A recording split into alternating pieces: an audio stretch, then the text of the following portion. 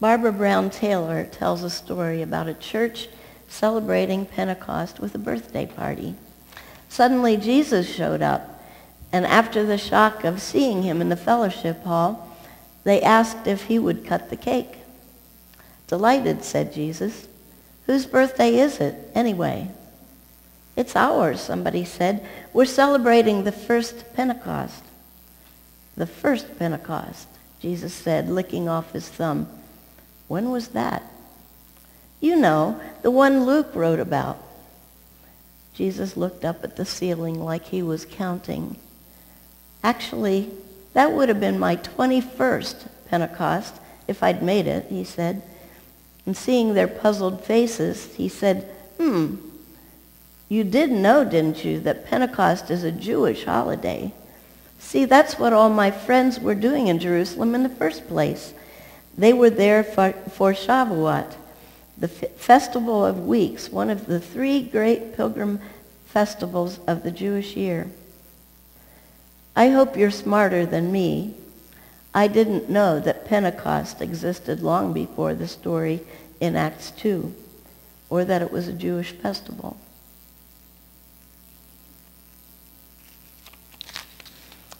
Shavuot is the festival of weeks that occurs 7 weeks after Passover.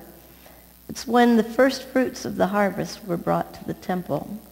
Traditionally, it also commemorates God's giving of the 10 Commandments to the people on Mount Sinai. This is the occasion God chose to send the Holy Spirit to a group of disciples meeting in Jerusalem. The book of Acts is the story of the church's beginning and how Christianity spread after the death and resurrection of Jesus. When the Holy Spirit empowered Jesus' disciples at Pentecost, thousands believed and were added to the church. And the rest of the book highlights the ministries of Peter and Paul. The drama of the Pentecost was over the top with sounds and light effects. A violent wind, tongues lighting on the head of everyone, disciples speaking to others in languages they had never spoken. It was scary and holy at the same time. The Acts 2 story highlights communication, community, courage, and clarity. I borrowed this idea from a writer who decided to stay anonymous. First of all is community. Pentecost was a communal experience. On the day of Pentecost, the followers of Jesus were all in one place. They were all filled with the Holy Spirit. Religious communities have a long history of drawing people together, and something precious is lost when people choose to practice their faith in isolation, if it can even be done. Communication. When the Spirit came, the apostles started speaking in other languages as the Spirit gave them ability. That's verse 4. This amazed the visitors in Jerusalem because the apostles were Galileans, and the Galileans weren't known for their foreign language ability. The Spirit's gift of communication enabled them to tell the story of Jesus in a clear and compelling way. There was courage. Some of the residents in Jerusalem sneered at the apostles and said, "Look at them, they're drunk." Peter stood up courageously and said, "We are not drunk. We are filled with the Holy Spirit. This is a fulfillment of the ancient prophecy. In the last days I will pour out my Spirit on all flesh." This is Peter, who just weeks before was not courageous enough to admit that he knew Jesus.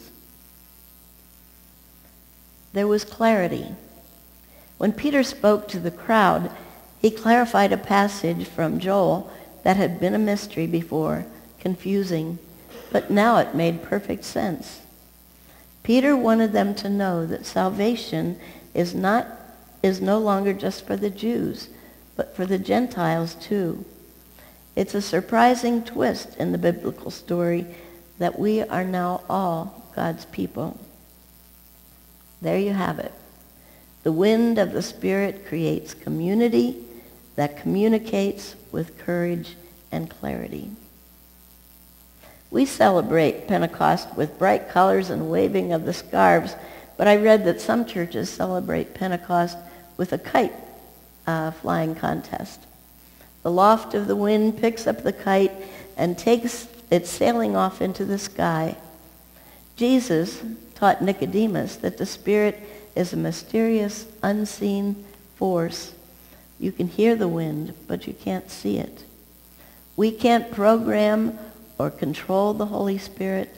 She blows where she will. She comes like a soft whisper, or she can come like a hurricane. One thing I hate about windy days is that it messes up my hair. When the wind of the Spirit blows, things can get messy and chaotic too. Wind plays a big part in the Pentecost story for a reason. Some translations refer to the violent wind of Pentecost as a holy hurricane. That isn't so different from the Greek and Hebrew words for spirit. In Greek, the term is hagios pneuma, holy wind. How about if we prayed in the name of the Father and the Son and the Holy Wind?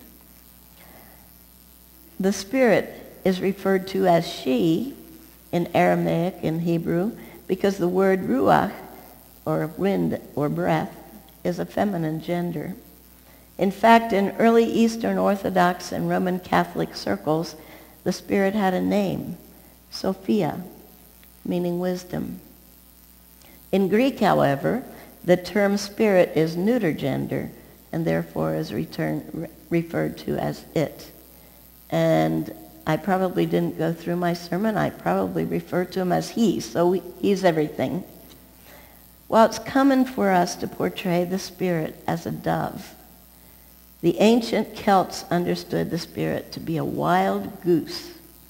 The dove creates a peaceful, calm image. A goose can be a noisy, bothersome bird. But the image of the wild goose shakes us out of our complacency. It certainly moderates our idea of a safe, sweet spirit. Many years ago at Elkhart City, Carrie and I directed the children's choir. Back when Wendy Knopfziger and Vanessa Depew and Christopher Kelsey and Brian Vance were little. One of my favorite songs was God is Like a Rock by Natalie Sleeth. And I don't know, Angie, if you used that song or not. It has a verse that says, God is like the wind, something no one sees, mighty as the gale, gentle as the breeze, with a hidden power no one can deny as the days go by. Francis Beaufort, a rear admiral in the Navy, developed a method for describing the wind. These are his definitions. There's a calm atmosphere when the sea is like a mirror, smooth as glass. There are light, moderate, and strong winds, which increase from wavelets to small waves to large waves with white foam crests and light spray.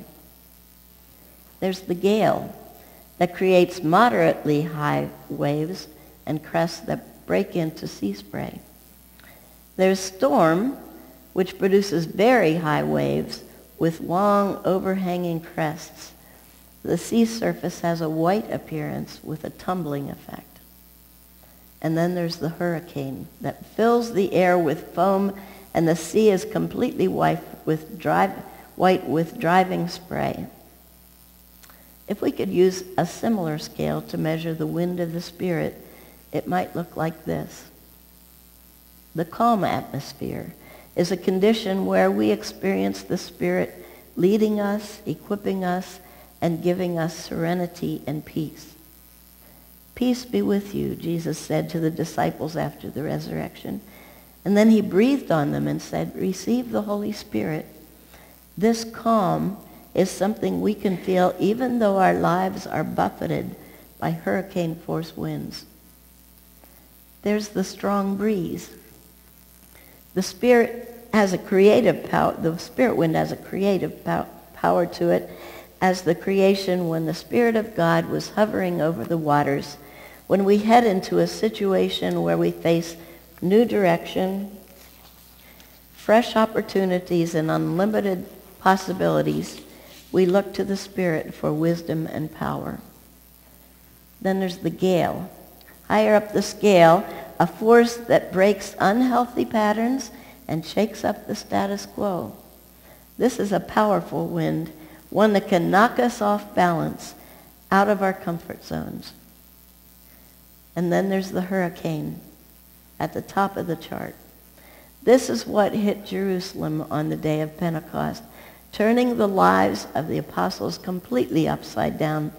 They were reoriented and changed from fearful disciples to fearless evangelists.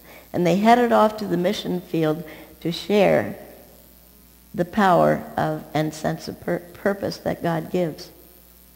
We call this revival. When hurricane-force spirit winds blow across the landscape of our souls and our common life together, nothing will ever be the same. James Harnish tells of an English bishop who visited a sleepy little parish along the River Thames. The village priest was discouraged and depressed, feeling like he wasn't accomplishing very much. And finally he confessed to the bishop, "I can't say that we're setting the Thames on fire." And the bishop replied, "Young man, I'm not nearly as concerned about setting the Thames on fire. What I want to know is, if I take you out and drop you in, will you sizzle?" I can't say I've experienced God as a storm or a hurricane like some people have. For me, the Spirit prods me to do or say something when I would rather hang back and be quiet. The Spirit nudges me to be quiet when I would rather give somebody a piece of my mind. I am given courage to take risks or move out of my comfort zone to contact someone or to make a phone call. When I'm frightened, the Spirit brings calm. You can add your own descriptions to the list. If we are truly living in the Spirit, our faith is authentic. Wesley Taylor illustrates the difference with this comical story. It was Pentecost Sunday, and as the congregation filled the church, the ushers handed all of them a red carnation. The people listened attentively as the reading of the Pentecost story was read. How the disciples had heard what sounded like a powerful wind from heaven, and when the Holy Spirit came, it was like tongues of fire. And then came the sermon. "The Spirit of the Lord is upon us," the preacher began. "Like a powerful wind from heaven," shouted a woman sitting in the front pew, and then she threw one of her red carnations to the altar. The preacher began again. "The Spirit of the Lord is with us, like tongues of fire," she said, and threw another red carnation up front. The preacher looked straight at the woman and said, "Now throw your pocketbook." To which the woman replied with conviction, "Preacher, you just done calmed the wind and put out the fire." We have to put our money where our mouth is. Diane shared the right idea this morning. Words of faith are good, but they're only authentic when they affect how we behave. The acid test of the Spirit is how we live out the fruit of love, joy, peace, patience, gentleness, goodness, humility, self-control, and faith. To bear Spirit fruit, we need to be connected to the Spirit vine, our life source and our power source. Amen.